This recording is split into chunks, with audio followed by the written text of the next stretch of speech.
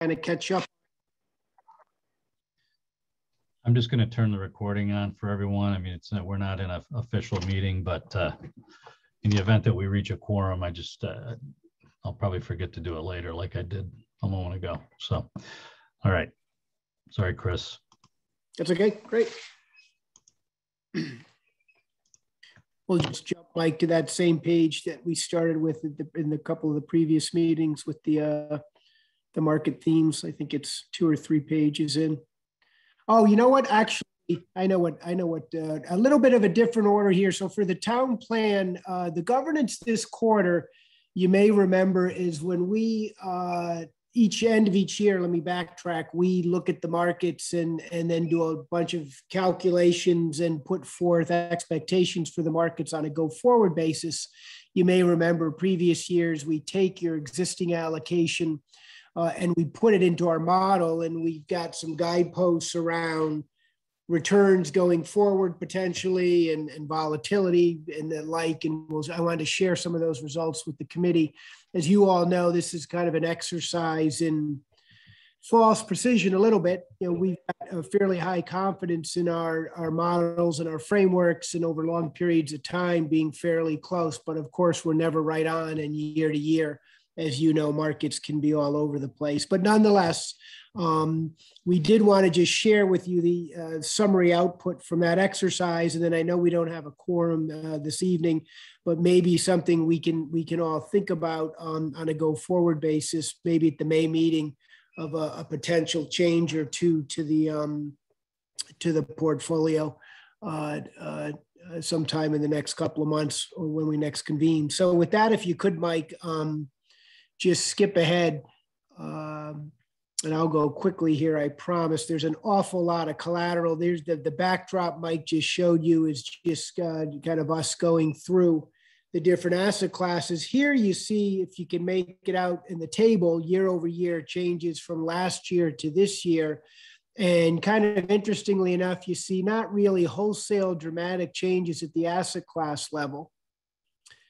This is more technical than perhaps I want to be, but this is a smart group. So I'm just going to kind of bring you the inside baseball here. These are nominal returns, right? So they include the effects of inflation. If you were to take out inflation, our expectations across asset classes in a real sense are actually down a little bit year over year. But inflation, as you all read and know, is actually up fairly dramatically in the last year. So when we take our inflation expectation and tack that onto our real return expectations, you see the nominal numbers move a little bit higher. In fact, at the core real asset class level, they're a little lower. Anyways, the larger takeaway is you see year over year there, not wholesale changes in terms of our 20-year forecast. So these are the numbers and data we use, and we align it with your existing asset allocation that we talk about all the time. And we say, you know, what is this portfolio potentially able to earn over the benefit of the long haul? So that's kind of the backdrop again. And if you might jump ahead, it's probably 2 pages in the deck, I think. We actually have some summary output, and I'll just share a tidbit or two with the committee. If you could, 1 more page, I think. Should do it. Yeah, here it is.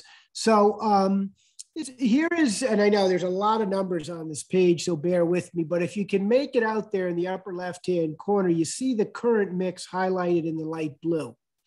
And that current mix, you see kind of the larger plans, large commitment to equities and fixed income. And then you see there, we decompose it into its component parts, right? So you all remember, you have certain type of bond managers.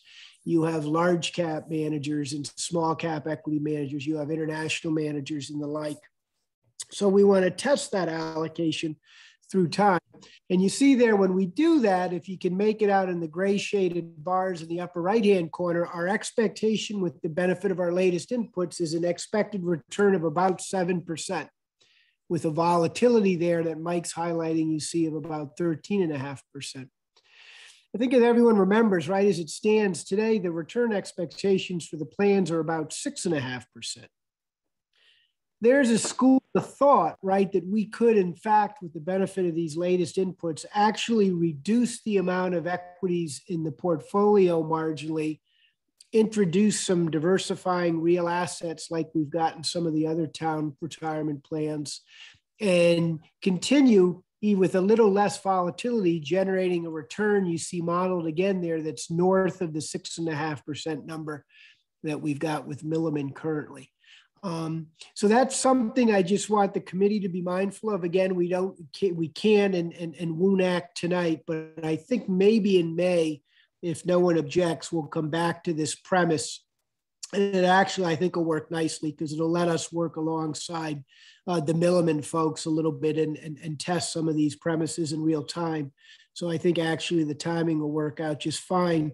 The takeaway, the visual takeaway you see on the bottom of the page is what financial statisticians call the portfolio's efficient statistically.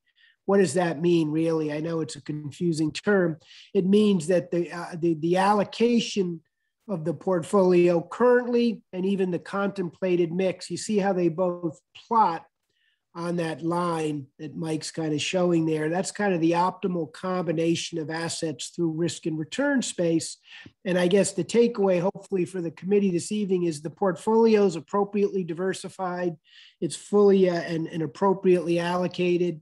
And it is, again, what's called statistically optimal. So I think we're in good working order on the larger allocation front. And again, as mentioned, maybe at the May meeting, we come back and talk some more about that observation mix when we've got a full group, and we might be able to change up the configuration of the program just slightly. Again, meet return objectives and do so with a touch less risk. Again, not pressing, we don't have to do that again tonight if we could, but just something to be mindful of. So that's, I just wanted to share that backdrop with the committee. With that, Mike, if we could jump all the way ahead. Chris, could you stand by for a moment? Sure, Mike. Can I ask, is it Rich Holden on the phone? Yeah, Mike, I've been sick for the last 2 weeks. I totally forgot about It's okay. I just, you give us a quorums, Rich. So I just wanted to let the mayor, I want to make sure the mayor was aware of that. Okay. Thank you, Mike, and thank you, Rich, for coming on board. Sorry you're not feeling well. So we are in a meeting now, Mayor. If you want to call that to order, I'll note the time in the minutes. Sure. Let me get back to the pension one. I will officially call the meeting of the Wethersfield Pension Committee to order. Today is Monday, February 7th. And if we want, we can move right over to minutes before we go back to Chris. As I mentioned earlier, the November 1st minutes are there. Can I get a motion to approve the minutes as submitted by Mike? So moved. Kathy? I'll second. Second, moved by Kathy, seconded by Karen. All those in favor signify by saying aye. Aye. Aye. Opposed, nay. Hearing none, ayes have it, motion carries. Thank you. And we are recording. So Chris, I'll turn it back over to you. Great, thanks, Mr. Mayor. And I'm going to defer to you and Mike as well, right? I think if no one objects, I think my position kind of stands, right? I think probably as a course of an action item, maybe we elevate this as an agenda item for potential action at the next meeting if no one objects and come back to it. But wanted to just introduce the premise at today's meeting. So if that's it suits the chair and the committee will proceed that way. So with that, if you could, Mike, jump all the way ahead in the deck to our kind of traditional collateral, right? And that'll start with the capital markets update page. There it is. Thank you. Again, apologies to folks who've heard this a couple of times, but we've been talking this afternoon just about a couple of things that have been pressing on investors' psyches a little bit more recently, and those things or concerns center on more geopolitical, right, pressures and risks in the market today. Higher inflation, higher interest rates, and a Federal Reserve that's kind of changing their message along here in terms of the amount of stimulus they're comfortable providing the system, which is less, all things equal, than it has been. And I think when you mix that all together, you do get a decent amount of concern from investors, and just our call as the year sets forth that kind of being mindful and adaptable to these circumstances and being flexible are things that'll be important. And moreover, as you all know, the structure of your portfolio is such from a diversification and asset class standpoint that that's as good a defense as you can have. And I think we're in good working order on those fronts. So we do expect the road to be a bit more bumpy here over the next few quarters. But the undercurrent is one. If you jump, Mike, to that GDP graph we've highlighted a couple times this afternoon, upper left-hand corner, despite those concerns, the broader backdrop is still a decent one fundamentally. So we've got expectations for growth to persist around the world, economic growth to persist, and moreover, we have a runway of decent corporate financial health and solid earnings. And we do think that those can be supportive in the other direction to capital markets and to asset class returns here going forward. Maybe not quite at the pace we've saw in the last 9 months of 2020 and in 2021 when we had pretty solid returns, but perhaps decent returns nonetheless. So that is the macroeconomic backdrop. If we jump, Mike, to that next page with the asset class returns, we'll just give the committee a little bit of quick color here. You may remember this chart from previous meetings, but the intention again is to just display returns across asset classes for the fourth quarter, the encircled numbers, and then you see the bar charts, which are the full year to date or 2021 numbers. For full year. And really the obvious takeaway, I think, is visually you see in the left-hand side of the graphic that most of the fixed income markets struggled to generate returns last year. And in fact, the broad fixed income markets here in the US were actually down 1.5% because interest rates did move higher and we had some of that heightened volatility toward the end of the year. And frankly, think that on a go forward basis, we're likely to encounter that as well for the next several quarters. And again, as we'll see in a minute, as a reminder, you do have defenses in the portfolio to those considerations, but something to be mindful of, right? That a full third of the portfolio right now is operating in a pretty diminished return portion of the capital markets. Equity markets continue to be very solid. So you see there in the middle of the page, U.S. large cap stocks up over 26% last year. Small cap stocks in the U.S. up almost 15%.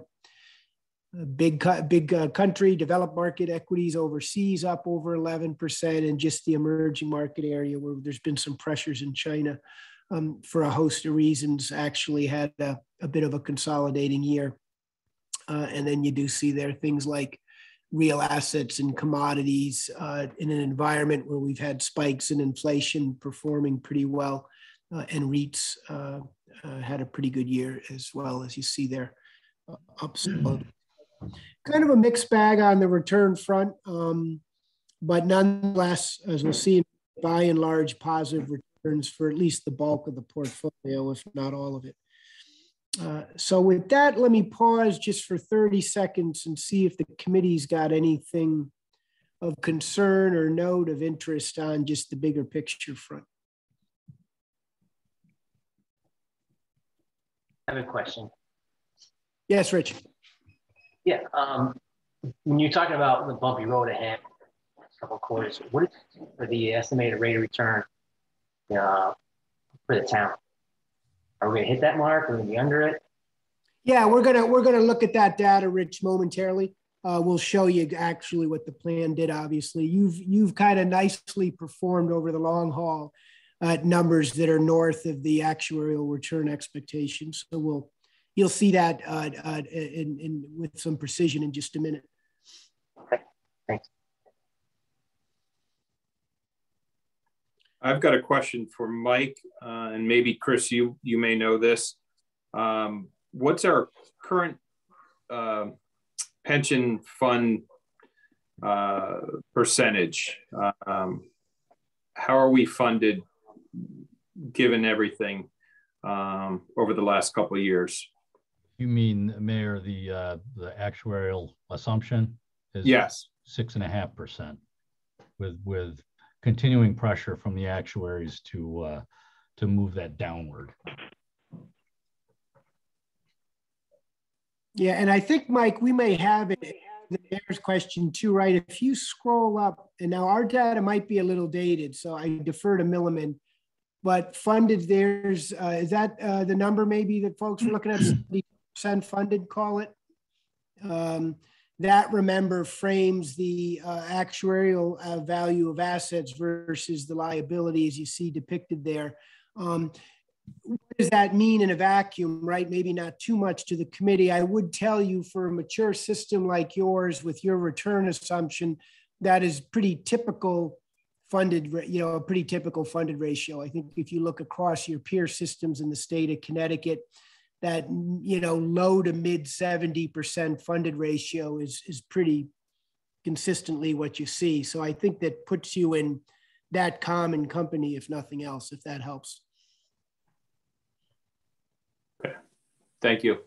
So we're funded just shy of 72% funded, and then returns on that are about 6.5%.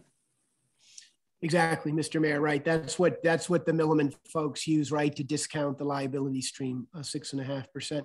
I don't know, as Mike may have a better handle on this than I, right? I suspect, I don't know this for a fact, but I suspect, given the year you ran off, the most recent fiscal year was very positive.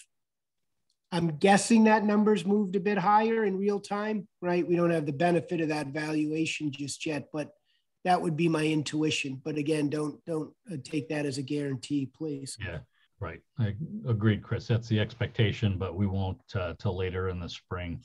We won't have a valuation from the actuary.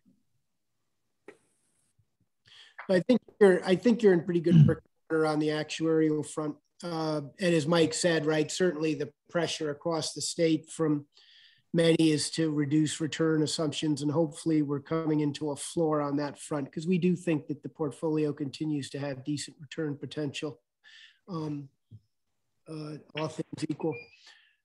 All right, if there are no other questions on the big picture stuff, if Mike, maybe we'll show the committee the portfolio, and then I know there's lingering questions on performance, so let us share those numbers as well. So here's the portfolio at the end of December, just about $125 million of invested assets, running largely akin, right? Not identical, but largely akin to target weights. There's a little bit of fluctuation around the fringes just based on market movement, but I don't think anything that immediately rises up to actionable. We are mindful of the domestic equity overweight versus target. And that's something we typically will work with Mike on when we're sourcing liquidity, for example, and where we're taking it from, we'll redirect those flows with Prudential periodically just to have a self-correcting mechanism back to those target weights. But again, this is as of December, and the circumstances have changed a bit in the new calendar year. And moreover, the liquidity management efforts will guide us back to those targets in the near future here. So I think, again, as we sit here this evening, nothing immediately for the committee to take hold of. And I think that the lineup is in good working order with no concerns around the roster managers that you have in place. I think they're kind of all doing as advertised. So that's the allocation. Let's switch, Mike, if we could, to performance. And there is, you see here, so this is the first quarter we've had in several, right, where the portfolio was a little bit below benchmark in Q4 up to the tune of about 0.7%. You see the plan was in fact up for the quarter, but a little bit behind. There was a little bit of relative weakness from some of your domestic equity and your international equity managers, just given their positioning and expectations. They were caught a little bit in the crosswinds as the year came to a close. We don't think it rises yet to the level that requires any type of action. It's certainly something our research staff is mindful of. But again, right, the longer term, numbers kind of continue to play out in favor of on the performance front and versus benchmark favorably, The 1 year number, so the 2021, you see the plan was up a little more than 11.5%. And again, a little bit of that same influences on the relative performance front with a couple of the managers who have, we think, very compelling strategies and good long-term track records, struggling a little bit in the back half of the year. But again, nothing we think is actionable. 3 year number annualized at 15% plus. You see the longer dated numbers there. The 10-year number at 10% plus. You see, and I guess we've been around that long, and I think a couple of folks maybe around the table have been around that long. I think back 10 years ago when, actuaries and others were comfortable with 7.5, 7.75, 8% returns. And obviously through time, those have come down and ramped down pretty consistently. But you do see there, to Rich's question, certainly an annualized return number through the end of this year, 10.1%, right? Well north of any of the actuarial bogeys. And moreover, the managers, net of their fees, being able to add a little bit extra into the mix over and above the investable benchmark. So mindful of that relative weakness near term, but again, not something we think that quells up into any type of action just yet. So with that, I will pause again and see if, Rich, that addressed your question, or if you needed more a perspective or context, or obviously if anyone else in the committee's got any questions or concerns. No, that addressed it. Thanks.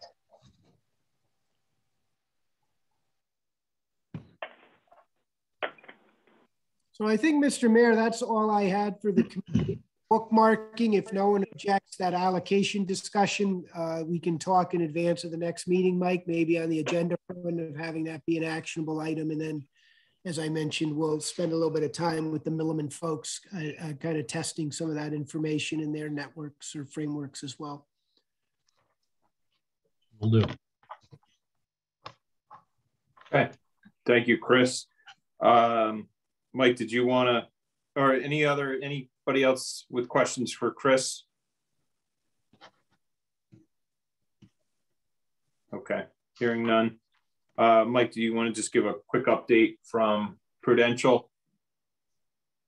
Maybe not an update, but it's part of the packet.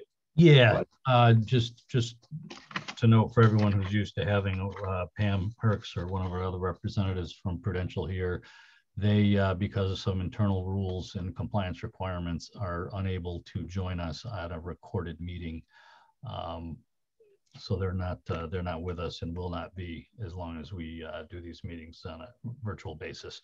But the information, much of which overlaps with Chris, is included in the package for the committee. Yep, and it's our hope May 2nd's meeting will be in person. So. Okay. Any other questions? And Mike will work with Chris to provide some more information in advance of the May 2nd meeting. Yep. So, seeing none and hearing none, motion to adjourn. So moved. Thanks, Harry. Second. Second by the other. Well, maybe I don't know if I can do Harry motion and Tom second. Because I'm only half a vote. Oh, we don't want to have to call the lawyers to figure that out. So Yeah. someone else could have. Second. Anthony, thank you. Motion's been made and seconded. All those in favor signify by saying aye. Aye. Opposed, nay. Ayes have it. We're adjourned. Have a good evening. Bye-bye. All right. Thank you, everybody.